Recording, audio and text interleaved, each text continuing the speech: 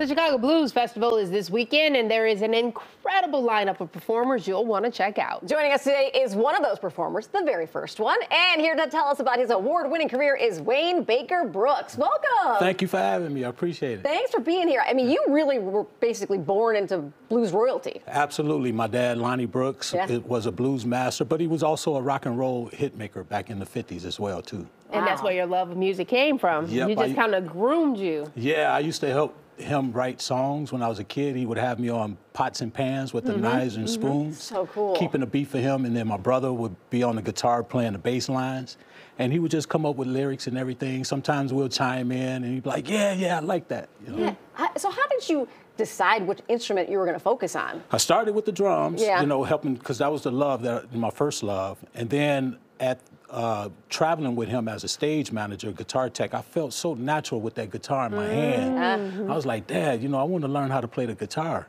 And he sat me down and he was like, well, do this. And I did it. And he said, well, do this.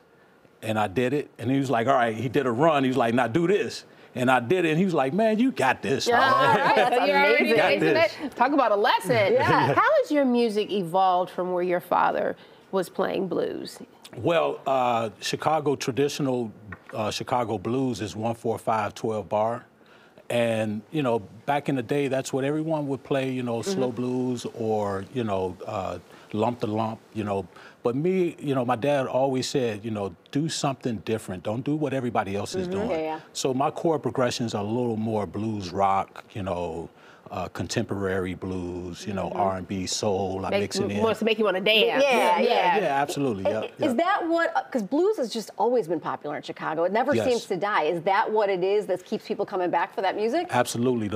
Chicago blues is one of the most infectious music on earth. We go all over the globe. I've been to 45 different countries, and people love this music. They don't even know the English language, but they know the words to blues. To the song. That makes sense why you would write blues for dummies, right? Yes. That was published in 1998. And it went to 38 different countries and 38 languages. Wow. Yeah, that is an amazing piece. So I mean, talk about your career, too, because you have performed for some of the biggest people in the world. Does that make you nervous at all, or it's just your life? Well, you know, those were my dad's friends. Oh, okay. And I started, you know, guitar teching for him and everything. Started from the bottom, now I'm here. You know, but we would tour with his friends.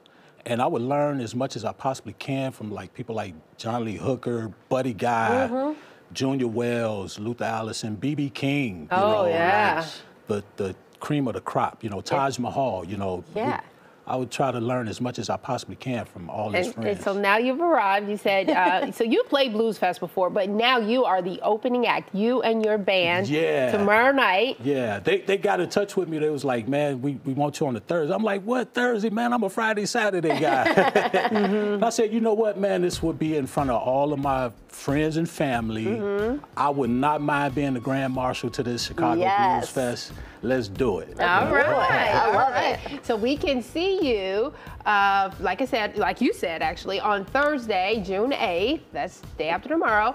No, it's tomorrow. Okay, it's Wednesday. Tomorrow at 5:30, Pritzker Pavilion, right? Pritzker Pavilion. All right. So if you can't make it there, you can also check out WayneBakerBrooks.com and keep up with him on his social media handles. And we're going to have a performance from him in just a few minutes. All right.